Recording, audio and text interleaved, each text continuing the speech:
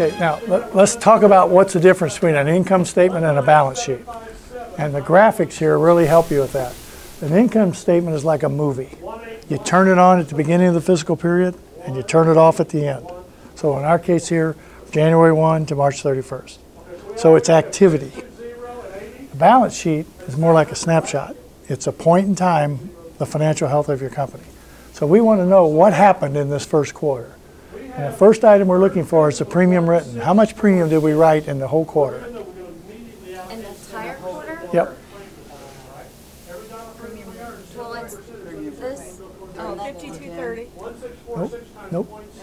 Come on. Where's premium written?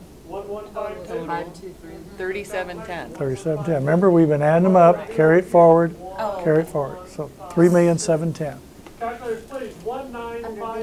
Top line. Top line. And how much? I'm sorry. 3710.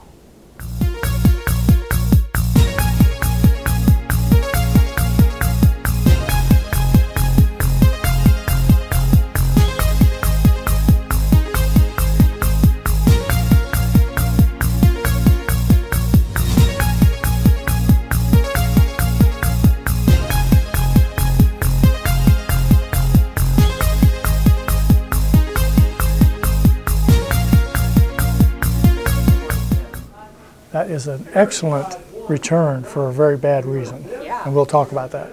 We don't mess with this? Not yet. Okay. We're going to make sure our balance sheet balances before we do this, because if our balance sheet doesn't balance, it'll change some of these numbers. But what this is a very, very high return. We're going to blow this number away. Because of our But the reason is, no, well, that helps, but we're not selling anything. So we're living off the past because we're not growing.